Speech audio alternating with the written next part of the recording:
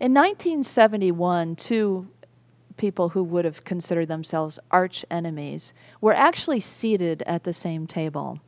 They were C.P. Ellis, who was the head of the Durham, North Carolina's KKK, and Ann Atwater, who was the best-known civil rights movement activist in that town of Durham, North Carolina at that time. They were assigned to sit together because there was a big conversation around schools, desegregation or segregation. The kids that had been at the predominantly black school had had a disaster happen at their school, and so there was all this conversation about whether they could bring the kids together in the predominantly white school.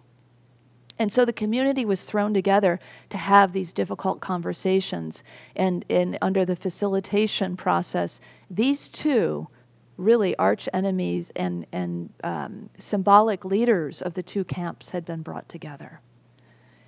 And what happened there was the beginning of a relationship, the beginning of an interaction when forced to be at that table as enemies.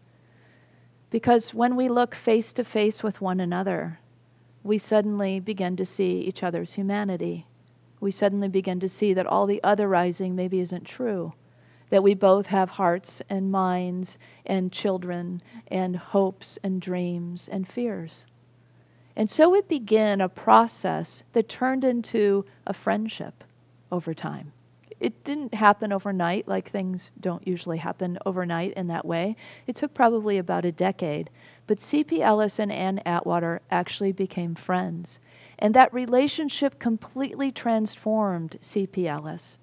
He renounced his membership in the KKK. He voted for school desegregation. And he worked towards social justice issues with Ann Atwater, those kinds of issues that she had worked for all of her life. Miracles do happen when we come together in this way. And I think it's the invitation of this verse to come together. That change can come for the good of all if we're willing to come sit at the table that we've been invited to.